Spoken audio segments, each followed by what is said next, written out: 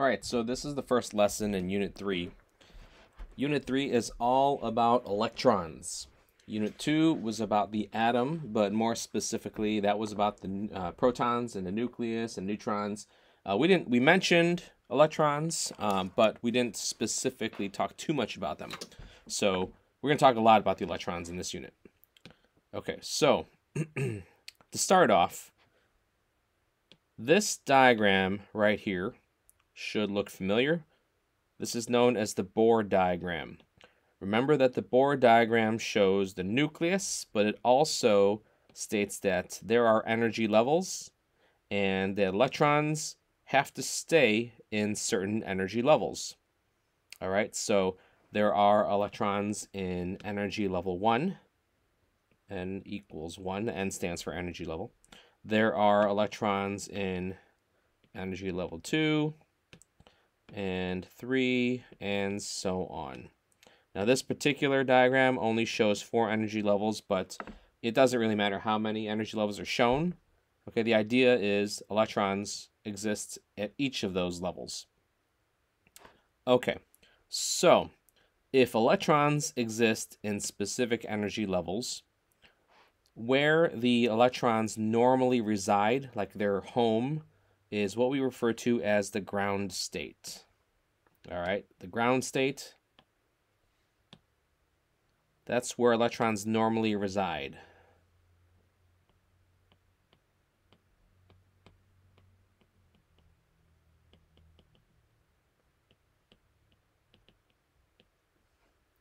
So, whenever an atom absorbs energy of some kind, that energy can be heat, it could be electricity, it could be through a chemical reaction.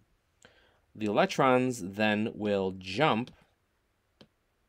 They jump to a higher state, a higher level, and that's called the excited state. Okay, so here, this particular electron, this is where it begins. This is its ground state.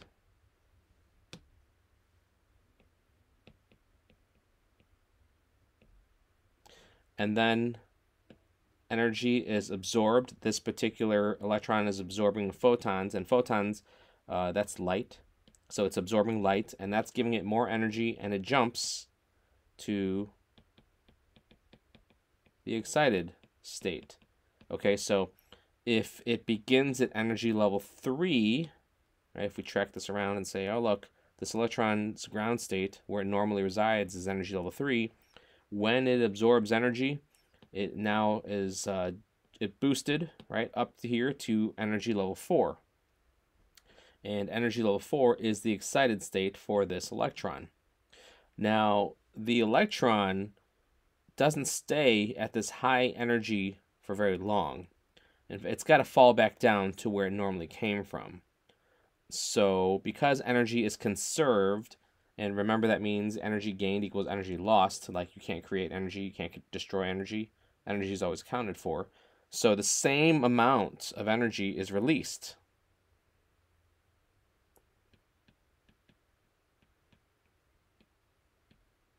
And that's released in the form of a photon. A photon, which is essentially a particle of light. But that's a misnomer because light is not really a particle. It's kind of like a non-particle, but we call it particles of light even though it's not really a particle. Not really a particle. Sometimes it's referred to as a packet of light.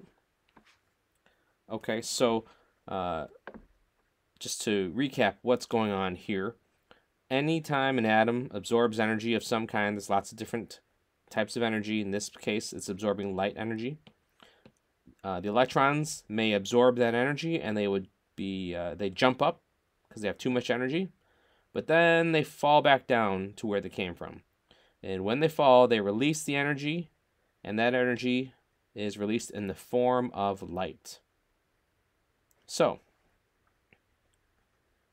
light travels in a pattern called a sine wave. Sine waves look like this. right? They oscillate over and over and over and over again. So your typical sine wave will have the following characteristics. It will have a crest, which is the top portion. It will have a trough, which is the bottom portion. So these waves, they have crests and troughs, and they repeat. So we kind of have to know what how to count these. And so the way we count them is by counting what's called a wavelength. A wavelength is from here to here, and if we look carefully, okay, a wavelength consists of one crest and one trough. You see we have half a crest here and half a crest here and a trough right here. So a wavelength is one complete crest, one complete trough.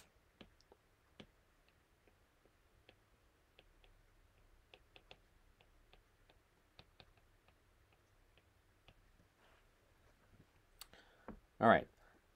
So another term to discuss is amplitude. Amplitude is the distance between the origin and the crest, or the origin and the trough. Because the sine wave is repeating, the distance is the same. And how great that value is, how high or how low, is an indication of power, although power is not a term we're going to be dealing with much in this class. That's more of a physics term. Then the next is frequency. Now, frequency is really important.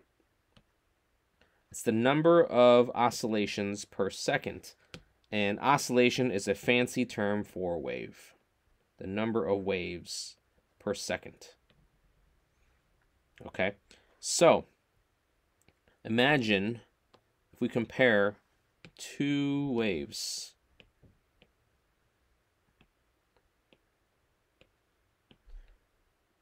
One wave looks like this, and the amount of time between the start, here we'll call this point A and point B, the amount of time between point A and point B is 1 second.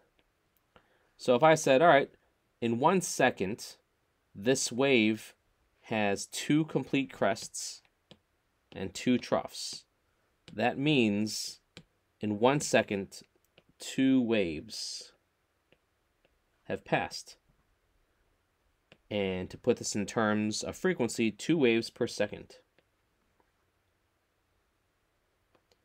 Now, mathematically, wavelength has a symbol of lambda. Wavelength.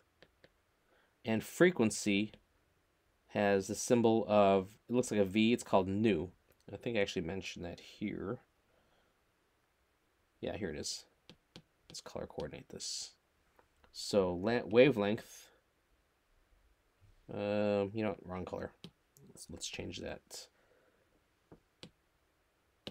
Wavelength. The symbol is lambda. And wavelength is usually measured in meters, sometimes centimeters, some nanometers, millimeters, whatever, some kind of meter, right? What you should do, though, is you should get used to is the converting to meters. In whatever unit it's given to you in, the first thing you should do is convert it to meters. Okay, so do that. All right.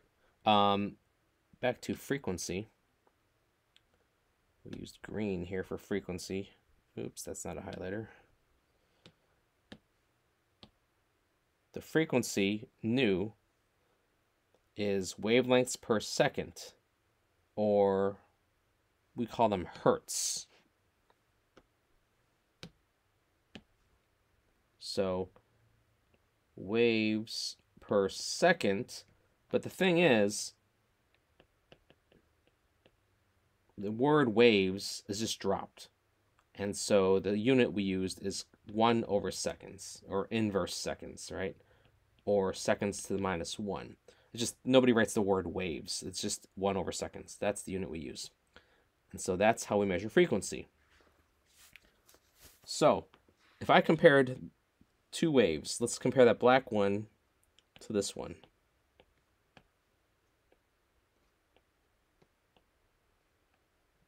So you see how the green wave, this still spans the same amount of time, so it's still 1 second. But notice that we have twice as many waves if there's twice as many green waves than there are black waves. And so the reason is the wave length is shorter for the green one.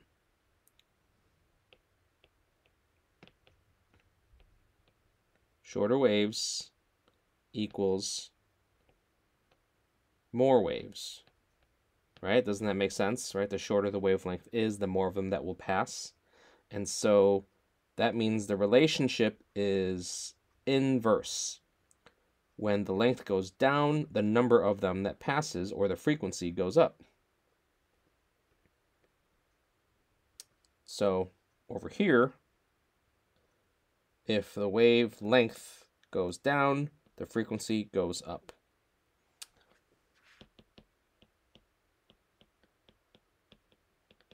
And to put a mathematical number to it, the product of your value for the wavelength times the frequency is equal to this value right here, the speed of light. And that's a constant. So that value, we're going to use that value whenever we have to calculate this using this formula. So, 3-variable equation, and as before, whenever we have an equation, and however many variables there are, that's how many forms of the equation there are. So if I said I need to rearrange this equation to solve for wavelength, I would divide both sides by frequency, and that would give me wavelength. If I said I need to rearrange this equation to solve for frequency, I would divide both sides by wavelength, and that would give me frequency. So because this value of c is a constant and it's always known, this is a pretty simple calculation. You just divide the speed of light by either wavelength or frequency, whichever one you have, to get the other. Okay, so let's try the first practice problem and have your calculator handy. The question's saying, what's the wavelength if you have a frequency of 4.22 times 10 to the 20 hertz? All right, so they're asking for wavelength. So I want to take the speed of light divided by the frequency to find the wavelength. The speed of light value, 3.00 times 10 to the 8th meters per second, divided by the frequency, which they are telling me is 4.22 times 10 to the 20 hertz. The unit on hertz, remember, is 1 over seconds. So let's just take a second and calculate that. And here is where scientific notation in your calculator using the exponent key is really helpful. Remember to use the exponent key. You hit second comma.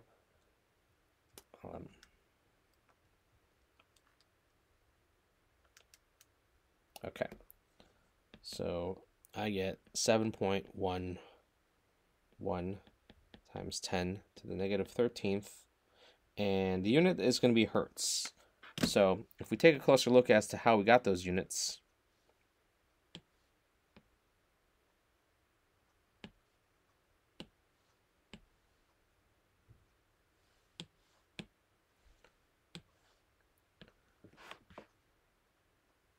we were given meters per second over 1 over seconds. And so really, if you break this apart, it's almost like factoring it apart. It's meters times 1 over seconds over 1 over seconds. And so when the 1 over seconds and 1 over seconds part cancels out, that's how you're left with what just meters. Oh, and that means I wrote the wrong unit over here. That's meters. So the unit is just meters, which makes sense because a wavelength has to be some kind of length. All right. Second problem, what is the frequency? And they're giving us a wavelength. Now notice that they're giving us a wavelength in nanometers, but they give us the conversion. So if they want to know the frequency, we're going to take the speed of light over the wavelength, right? But the The units, the speed of light units are meters per second, and the wavelength is meters.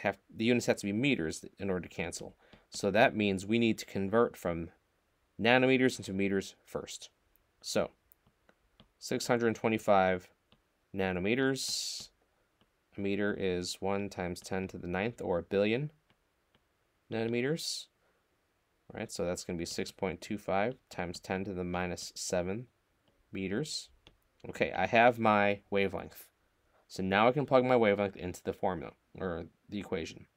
So the speed of light is 3 times 10 to the 8th meters per second, and the wavelength is 6.25 times 10 to the minus 7 meters.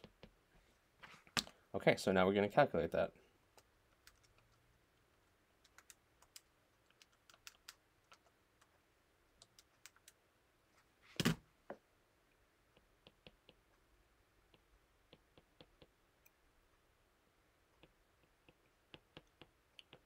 .80 times 10 to the 14th hertz.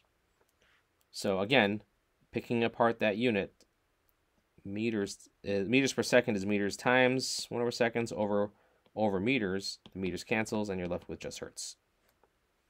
Okay, so hopefully this first equation makes sense. The speed of light is equal to the product of the wavelength times the frequency, and if you know one, you can find the other. Okay. So once we're okay calculating the frequency or the wavelength of that photon of light, right? So just to remind you again what's going on, where that's coming from.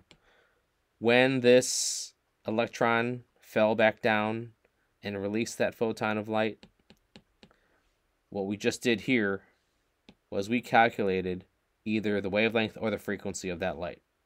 So that's what we're doing right now. We're calculating the characteristics of that photon that came when an electron fell back down to a ground state in an atom. So, as it turns out, the electron energy is what we call quantized. So what that means is it occurs in discrete amounts, and these energies can be calculated for if we use a constant multiplied by a conversion. In this case, the conversion is Planck's constant, which is this value right here. So here is nu, right? Here's frequency again. So if you know the frequency, and here we have Planck's constant right here, all you have to do is multiply the frequency by Planck's constant, and that's going to give us the amount of energy that photon has. So a photon of light carries, actually, let's do this backwards. I want to do this problem number 2 first, because it's probably more intuitive. Okay, so if we were given the wavelength and they want to know the energy, we can't find the energy directly, but what we can do is we can solve for the frequency first and then energy. So let's do that. So to find the frequency, speed of light over the wavelength will give us the frequency. So 3 times 10 to the 8th meters per second over the given wavelength, which it's in meters. And remember, if it's not given to you in meters, you must convert it to meters first. Okay, so let's calculate its frequency.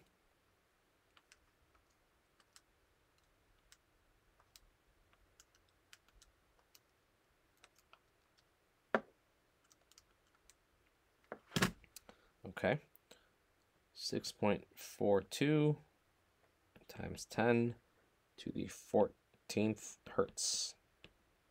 So that's the frequency. But really, they wanted the energy. So now that we have the frequency, we can go ahead and multiply the frequency by Planck's constant. So Planck's constant, 6.626 times 10 to the minus 34 joules times seconds. And we're going to multiply that by the frequency, which we just calculated, 6.42 times 10 to the 14th hertz.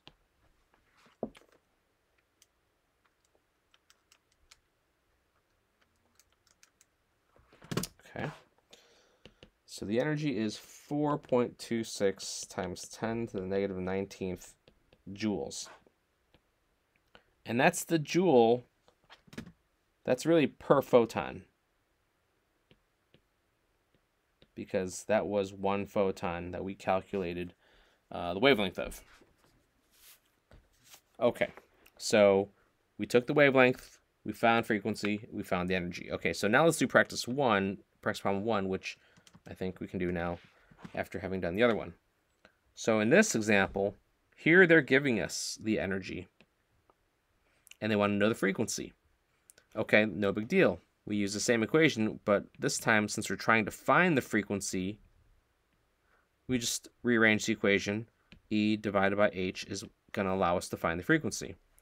So, given energy, 3.634 times 10 to the negative 19th joules.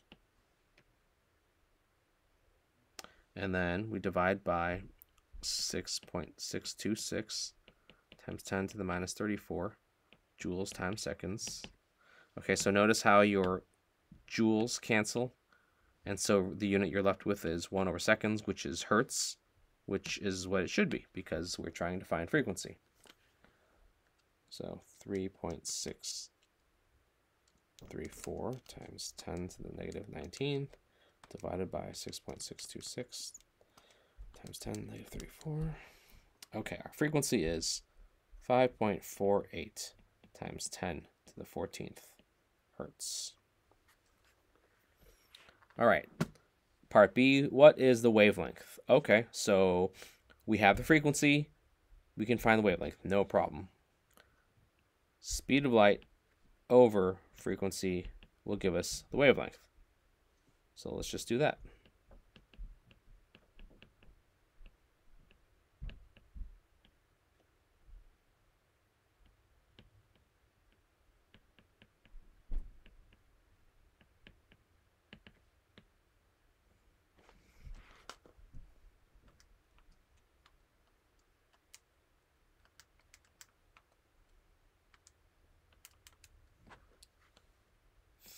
.47 times 10 to the negative 7th meters.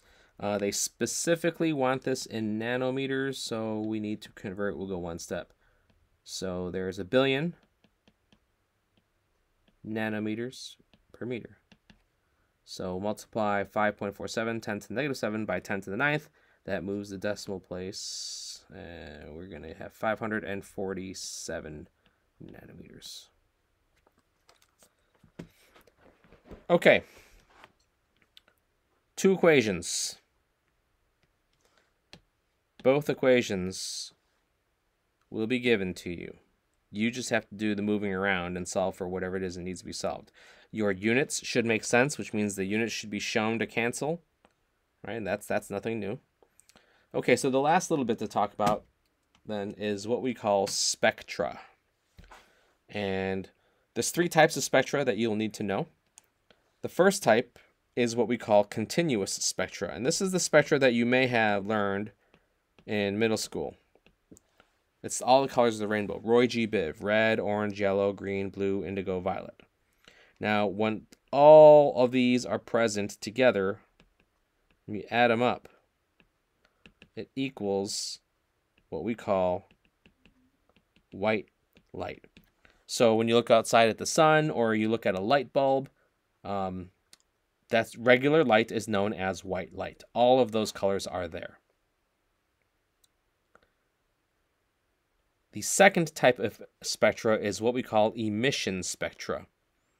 And with emission spectra, the way we do this, the way we make emission spectra is, think of like a neon sign. Right? So let's say you got a neon sign. It's got letters, right? And so it's got hooked up to a power source and it glows. Okay, so what's really going on in here is that in this neon sign, there's actually gas particles. And that gas particles can be various gases. It could be neon itself, it could be argon, it could be krypton. You know, let's just go with a neon atom.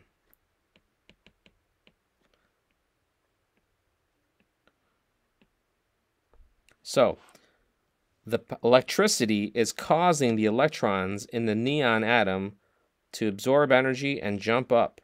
But remember, if anything that jumps up has to fall back down. And so this is constantly going on throughout the entire atom.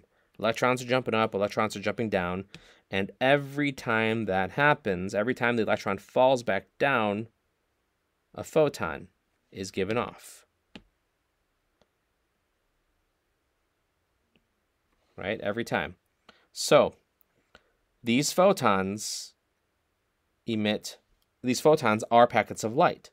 And so depending on what their wavelength is,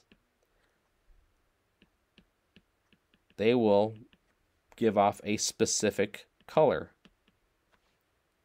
And so whichever transitions are shown, whatever colors there are, there's going to be specific bright lines. So let me jump over here to this picture to help make this make more sense. Okay, so this first color band here, this is white light. And as you can see, all of the colors represented. You got to start with the red, then you go to your orange, then you go to your yellow, green, blue, and you go violet. The emission spectra here, the second one, notice how there's only a specific number of color lines, right? In this case, you're only seeing, what is that, seven of them? Okay, different elements give off different transitions, and so some elements have more lines than others. Either which way, this is unique, and it can be used as a fingerprint, so it can help us identify elements. So there's a big difference between continuous spectra and emission spectra. Continuous spectra is everything. Emission spectra is only specific lines. Okay, so the third type of spectra is what we call absorption spectra. And with absorption spectra, imagine we have a light source.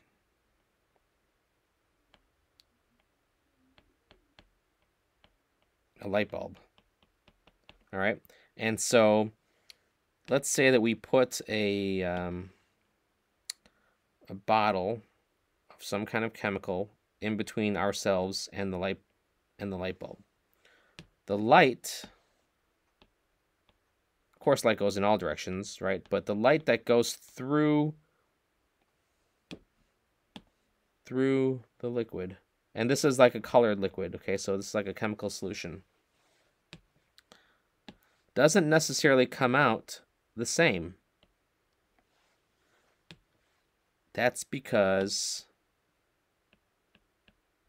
some light is absorbed by, in this case, it's a liquid, but it could be a gas, it could be a solid, right? The point is, whatever the substance is, whatever the material is, it's absorbing some of the light, which means not all light travels through. Hence the name absorption spectra. So this then, the absorption spectra, that white light, right, that traveled through, notice how we're missing lines. Well, these missing bands of color are specific wavelengths that were absorbed.